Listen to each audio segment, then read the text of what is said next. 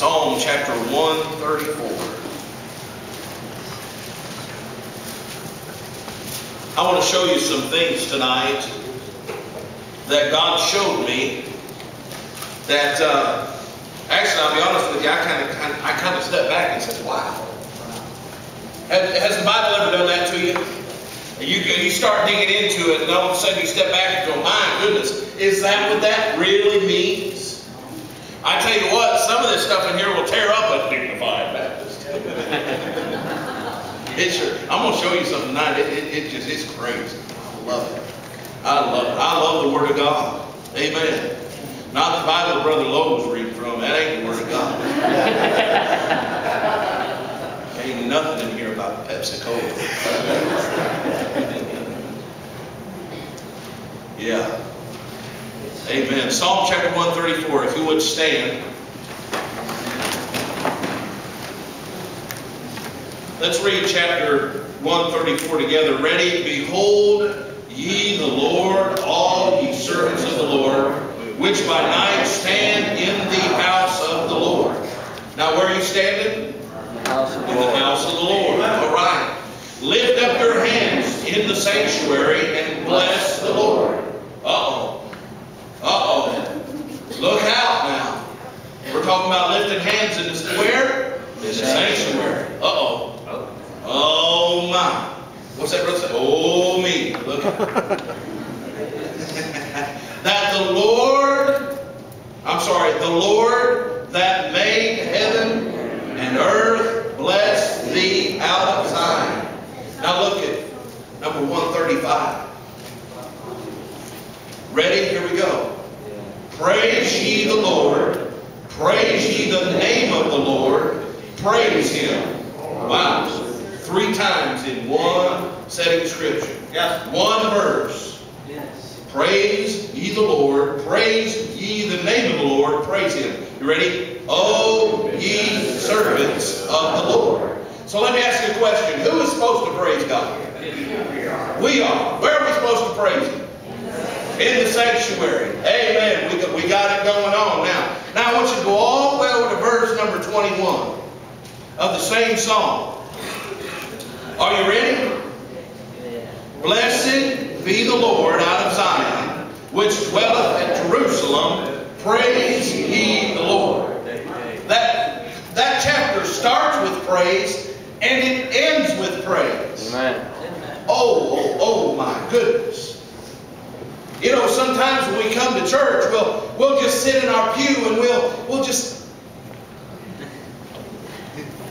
not make a holy ground. Now, let me go ahead and clarify this. Does it make you more spiritual to jump and shout and act like a monkey sometimes? No. No, it don't. But you are to praise Him. Amen. You are to praise Him. I think we need to go ahead and just rear back and let God know how much we love Him. Amen. Hey, listen, He did die for me. Yes. He did hang on a cross and shave agony for me. And listen to me, He didn't just die. He was persecuted for me. So if there's anybody at all that deserves my praise tonight, I believe it's Him. Amen. Hallelujah goes right there. Yes. Exclamation point. I like that. Let's pray. Father, in Jesus' name, Lord, I love You and I thank You, God. Oh, for who You are and what You are. Thank You for dying on the cross of Calvary so I can go free. Now bless this service. God bless the preaching time. Lord, move me out of the way. God, I'm just worthless flesh. Oh God, how I need You to move and touch. Touch someone in here tonight. Help somebody with this. In Jesus' name I pray. Amen. Amen. You may be seated. I started reading about that word praise, and I told somebody, I can't remember who it was, but I started to, have you ever done a word study on a word in the Bible? You see, there's a lot of different definitions for the same word. Praise, I believe, has 10 or 12 different definitions of it. But I looked up this specific definition to this word praise, and I found out it means this: to stultify. I ain't never heard that word in all my life.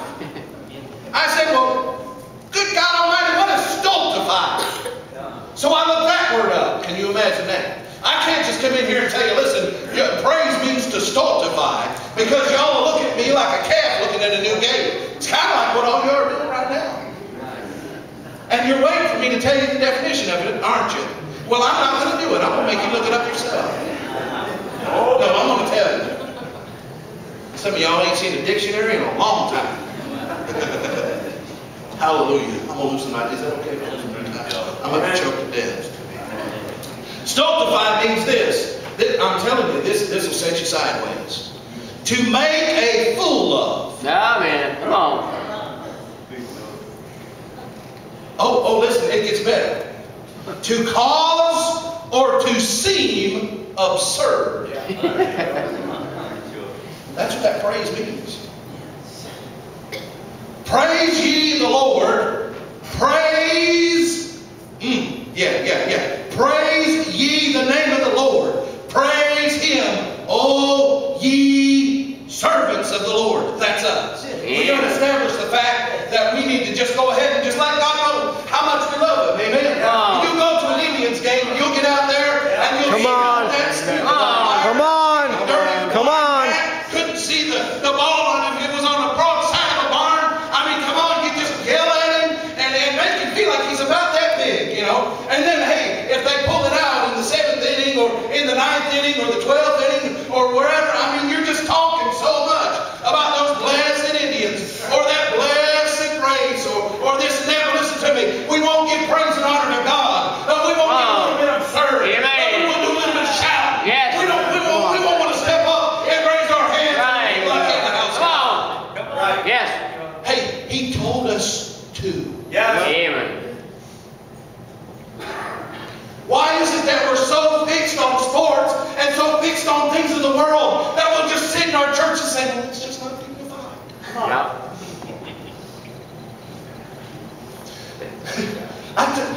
God bless us. I won't tell you his name because God knows you. Some of y'all might know him.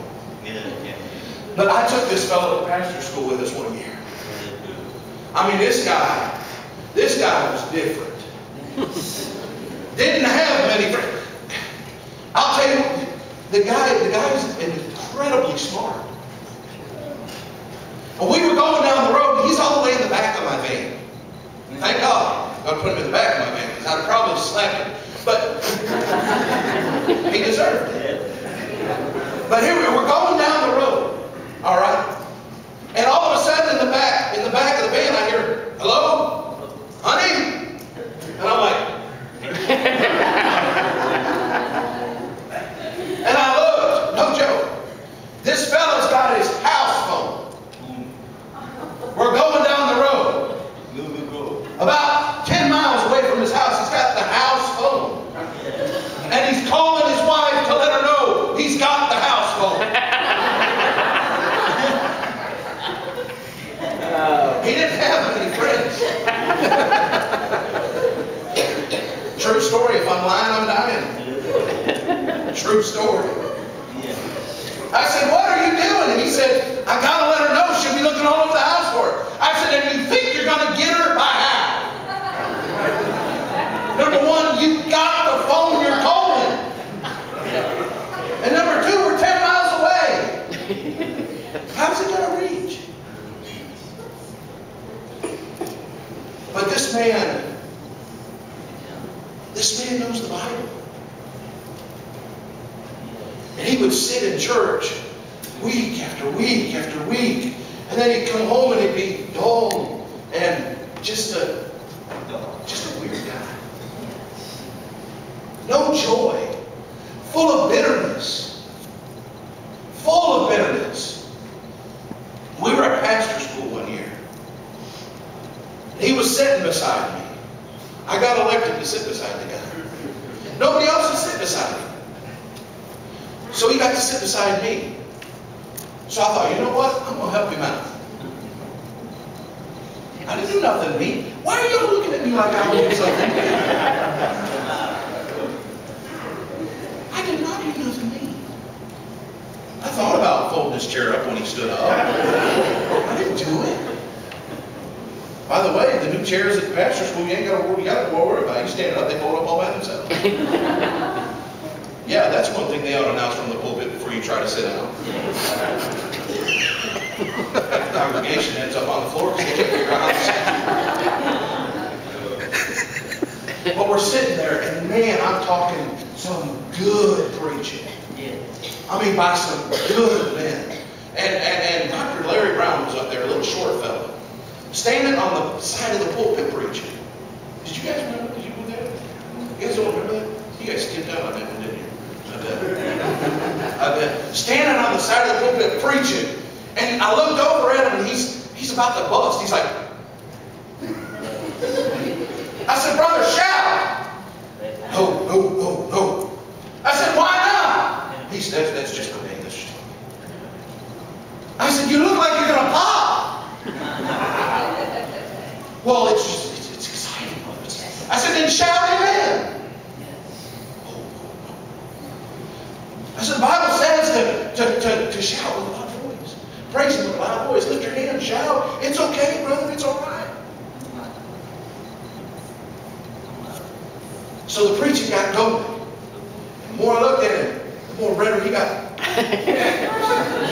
mean, he was going to blow up. So I said, okay, I'm going to start singing up and shouting. I stood up, well, glory! Yes, preacher! Amen! And just let it fly. I was having a good time then. Yeah, I was about to bust too. Before long, no joke, he's sitting over there. He's like, watching me.